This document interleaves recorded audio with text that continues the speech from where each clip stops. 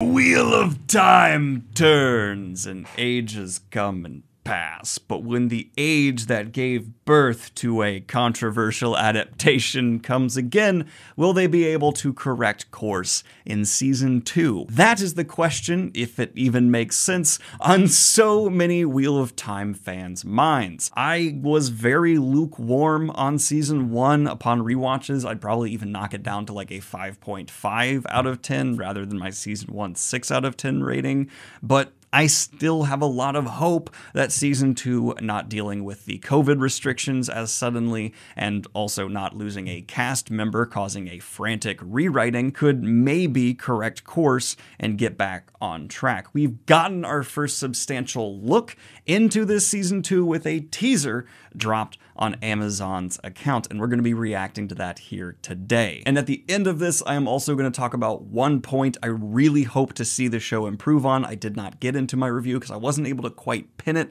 all the way, and now I will be doing so as a bit of an add-on, an addendum to this video. But without any further ado, let's go ahead and watch this teaser posted on the Wheel of Time Twitter account.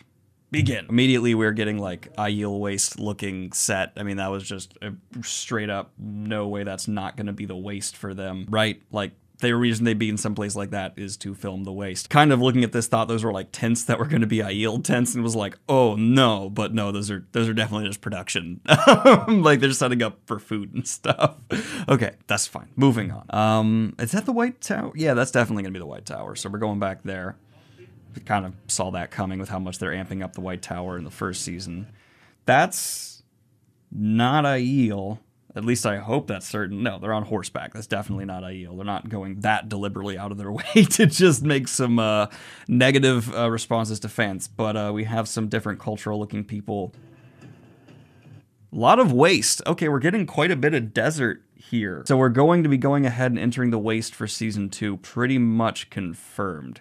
There's no other reason they'd be going this hard into it, so I'm wondering which characters are going to end up there, and how exactly deep into books 3 and 4 they're going to be getting for season 2. Possible correction, possibly me doubling down. It depends if you agree with me or not, but this also could just be Falma. I've seen some people batting that around on Twitter, or it's the Aiel Waste, and all we're going to be getting from them is a cold open where we see them going to go search for He Who Comes with the Dawn. I actually really do like that idea, though I think we might see a bit more of them if they have the scene that actually is from the books, where we see an Elaine, Egwene, and Nynaeve actually all meet some Aiel, and I do believe that scene actually will be in season 2, though I've also seen people saying this is just landscape around Faldara. I'm mostly leaning towards it actually being the waste, though, because it does not line up with the landscape of Falma. I don't think they would highlight just landscape around Faldara, something we've already seen this much in a teaser for season 2, so for me, I'm thinking it is going to be the waste, and we're going to be getting some form of content there. But feel free to disagree, of course. Table read, everyone going in fine. I'm not seeing Donald, the replacement actor for Matt.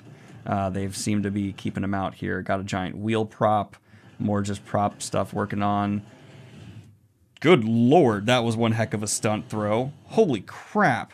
Wait, let's look at this again. Serpent Gift. Yosha Stradowski playing Rand getting absolutely thrown to the ground by, I assume, what in the actual show will turn out to be a Trolloc. That'll be throwing him, toss him around like that. I mean, there's one thing you can give season 1 some praise for. Some of the stunt work, especially in that Dragon Mount cold open, was fantastic, and I hope they're bringing more of that in. Maybe he's being thrown around by an Aiel. That would be cool. I'd love to see Aiel throw Rand around or something like that a little bit. I think they've completely held back Donald from being in this, which, you know, they want to make sure the first exposure we have to him as fans is very specific. But overall, this looks pretty okay. I think the show still has a lot of ground to make up after what could be considered a pretty controversial season 1, and I'm hoping we see an improvement overall. I'm not seeing anything that's directly addressing any of my biggest complaints, but I'm also not seeing anything that promises, you know, horrendous missteps.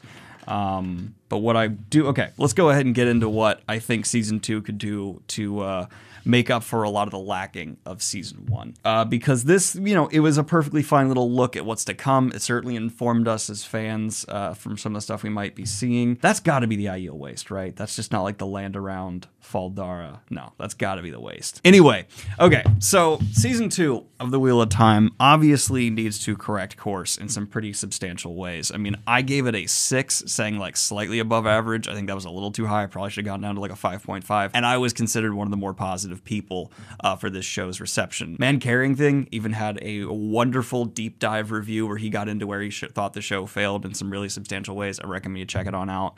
But for me, I think the thing I want to see the most here is the Wheel of Time show hone in and actually craft a visual style that stands out and is very engaging for fans, because one of the things that makes rewatching, especially the first season, more and more difficult, it is flavorless in its presentation style. Aside from some stuff that's just so visually mediocre in terms of VFX that it comes across almost like make fun of it bad, the show just didn't stand out, aside from a couple of action sequences where they put way more effort in. I mean, the technology used with the cold open on Dragon Mount really allowed that stunt woman to bring something that felt distinct. That was like a scene that I was like, great, this is how the Wheel of Time will handle Aiel action. And it really felt visually different. But upon rewatching it and going back to it, I have just found it to be one of the most bland visual presentations I have personally gotten for a fantasy adaptation, especially when comparing it to something that's like Witcher or, I mean, going completely unfair into the animation, Arcane. They each have a visual presentation that distinctly feels like how that show was adapting its material. And the way that Wheel of Time presented the story, I just don't have anything there aside for some very bad visual effects in the cold open at the beginning of the first episode, which talk about starting on a bad note, and then how they had to, scramble to shoot in a whole different way because of COVID restrictions at the ending. The only thing that stood out was negative. So I'm hoping season 2 is really going to hone in on an actual presentation style that has its own flavor, its own spice palette for the eyes, is a way to put that, to help it establish its own legs to stand on. Because you see a lot of the reviews, people are talking about how it didn't engage them or emotionally invest them, and I think that's just because it was presented so flat. And I think there was interesting direction. I mean, if you have someone like the directors that this show had involved, there is great direction happening. Nynaeve's escape from the Trollocs stands out as something that I think had really good direction behind it. It was just edited to hell, and then the color grading they used also was just so unnecessary, and unless I was watching it on a specific kind of TV in filmmaker mode, it looked just unappealing to the eyes. That, and of course, retconning some of the creative choices made in season 1 absolutely needs to happen. There's a very big rant that I've been developing, especially after my last rewatch of the first season, where the choice to have death be healing, which no matter how many times I see the counter arguments for that, no, it's absolutely what's conveyed to the viewer there. Everyone I've talked to who has not read the books, spoiler warning for season 1, thinks that Egwene healed Nynaeve and brought her back to life. I mean, the battle starts right at sundown, and after all the burning out happens, we see Nynaeve is cradled in Egwene's arms for presumably hours with burnt out black eyes. And then Egwene just heals her and brings her back to life. That needs to be retconned in some major way. Vague spoilers for later Wheel of Time books, but the idea and concepts for healing death are batted around in Wheel of Time, and it's never accomplished by someone who walks in the light. And with the whole philosophy of people being woven back into the pattern, healing someone from death is something that violates the pattern itself. It's not something that should be done by good guys in the Wheel of Time, and that's just why I do not like that choice, and I think it needs to actually be overtly retconned in season 2. And I also have some pretty large issues with how much shadow spawn were used after looking back at season 1. I get in the books you can keep a lot more of the creep factor in there, but I think in the visual medium, the more they show us shadow spawn, the more later books are going to have diminishing returns and how frightening they can be, how atmospheric their presence can be for various environments. And so I want to see season 2 lean way more into the more interesting angle of the antagonist the show has had so far, which is Children of the Light.